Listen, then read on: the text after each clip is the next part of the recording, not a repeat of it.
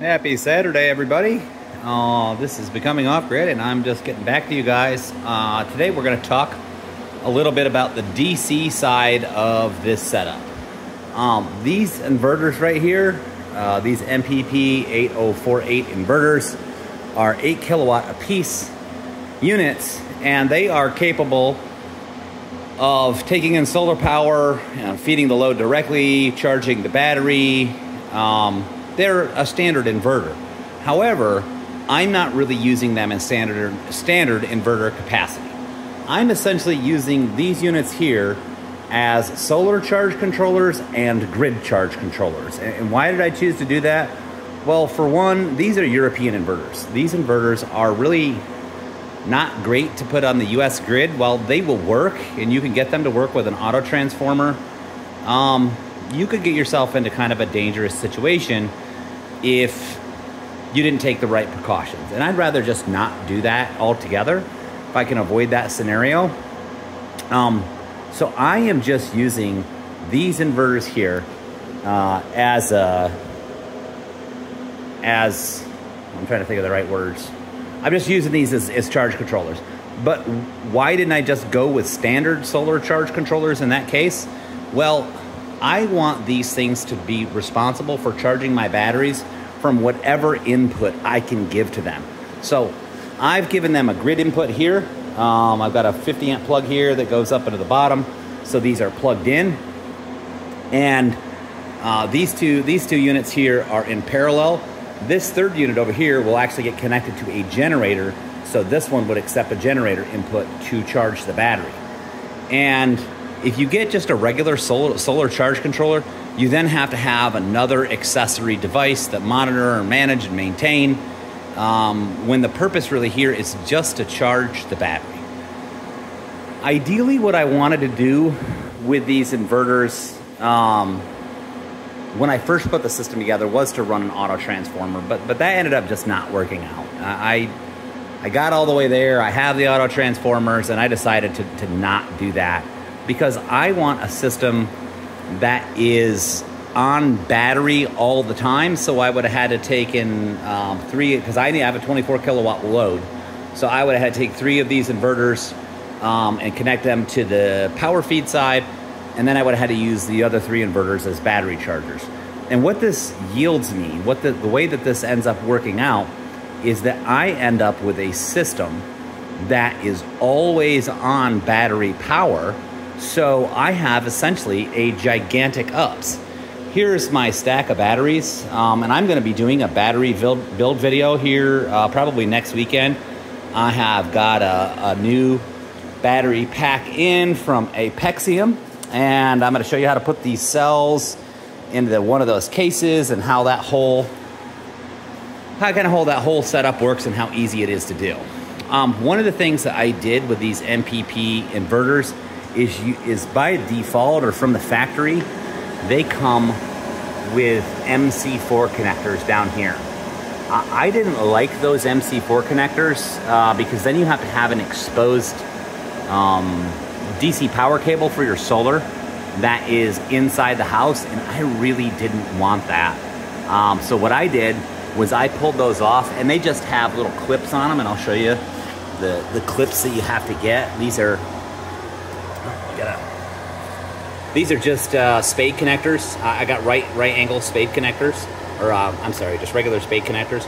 These are for 10 gauge. And what I did was I just brought the conduit up into the bottom and then connected the spade connector right in there on the terminal directly. So I know you guys can't see what this is outputting. Right now this unit's outputting 2.6 kilowatts, this one 2.2 kilowatts. And this one 1.8 kilowatts. It's a little bit cloudy today, so that's to be expected. So power comes out of these things vis-a-vis these battery cables, and I bring them down here to this Lynx power in, and then I have 040 4-aught gauge wire coming out of the Lynx power connector over to the inverter input side. And we will talk about these inverters, why I chose these inverters, and what their function is in a later video, and then also these 2 charge inverters. So I hope you guys appreciate this video and understand a little bit more about why this system is set up the way that it is.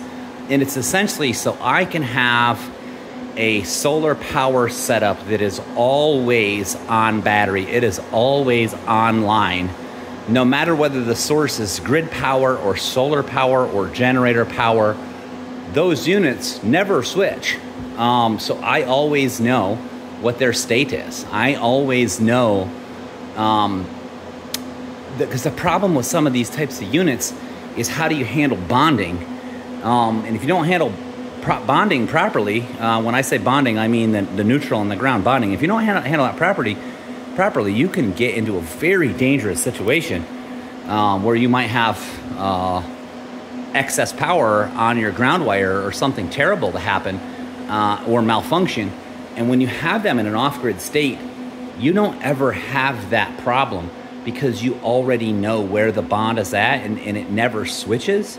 So you just don't have to deal with that scenario. And then also, because your loads are always powered off of battery and always on those inverters, you get very nice, clean, smooth power. Doesn't matter if the power company, like the grid, drops out while it's on AC power, like who cares? It doesn't matter because it's literally always drawing from battery. And this kind of system is going to be extremely reliable for a very long time, just predicated on the fact that all these things are battery chargers. All of those things are inverters. I'm not using the MPPT charge controllers inside of those inverters. And then your battery is just a buffer for your workloads.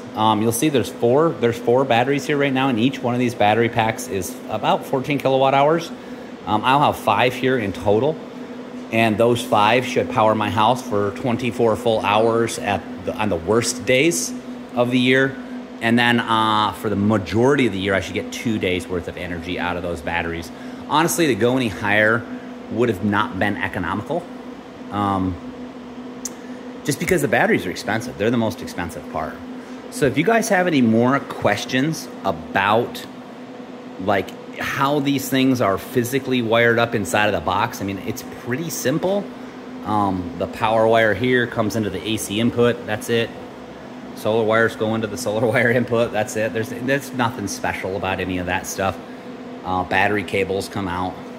These two are in parallel for a very specific purpose, because they are both grid fed. They both have a grid connection, because I need 10 kilowatts to come off of these two inverters to charge the batteries. That's what my load calculation requires, because I have a 3 kilowatt constant load. So with a 3 kilowatt constant load, I need 10 kilowatts of charging capacity, because that way I can fill the batteries up in a reasonable amount of time. If I didn't put these two units here that are grid connected in parallel, what would happen is, let's say that this one this one here or this one here detected that the battery had dropped below, say, like if I had it programmed for dropping below 10% or a particular voltage. Well, what would happen is this unit would switch on to grid, and before this unit even got a chance to do that, the condition where it would switch to grid would change. So it would never happen. So I would only ever get the output from one inverter's charger. If you put them in parallel, they communicate together. Between the two of them, they'll talk, and one of them will say like, hey, I'm switching over to grid. The other one says, sounds good, let's do it together. And then they make the switch over together. So that way they both get that grid connection and they can switch back and forth very reliably. This one over here is not in parallel because it's gonna get a generator input. I've got a 9,500 watt generator, inverter generator, that I'm gonna connect to this thing. So that way, even in the worst conditions, I can still charge the batteries. And while this one will only put out 5 kilowatts while it's on generator power, that still covers the load. Like the average load is only 3,000. So there still would be some excess capacity dumped into the battery. Now, while not as good as grid charging, it's still enough to maintain operations. And then I have these extra EG4 charge inverters that'll get hooked up to a much bigger generator. So ideally, these guys here are what gets used, and then, you know, my final redundancy would be that last generator input that would come over here. So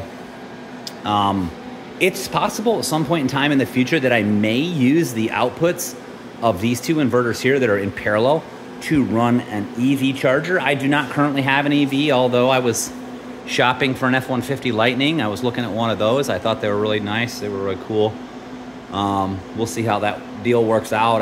It's not going well so far, but I would like these things to be able to operate an EV charger. And if I do get that, and I'll show you how it works, show how I got it set up. So that way I charge the batteries from solar just like a grid tie system would do.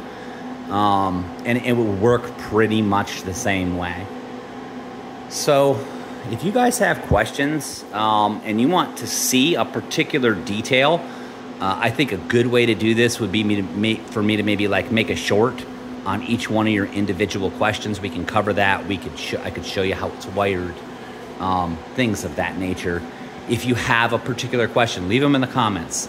I definitely read all the comments, and I do my best to respond to all of the comments that you guys put out. So please don't be afraid to ask me questions. Pick apart the system. I'm always looking for, you know, negative feedback, positive feedback. Feedback is feedback. And I always want to improve this system to make it better, to make it more robust, to make it more reliable, because I plan to stay off the grid. So that's pretty much all we're going to talk about for today. I'm going to put out a video the next time around where we're going to cover the AC output side. So this is DC input, that's AC output. We're going to cover how the AC outputs work. We'll go over and we'll talk about these panels electrically, how they work, why I chose those, maybe why you should use them too, maybe why you should not use them. Everybody's got kind of a different use case. So I just like to share with you guys why I did my system the way that I did it. Anyways, I appreciate everybody watching, and this is Becoming Off Grid. Have a great weekend, everybody. If you're in North Texas, I feel for you. I'm done with this heat. Have a great weekend, everyone.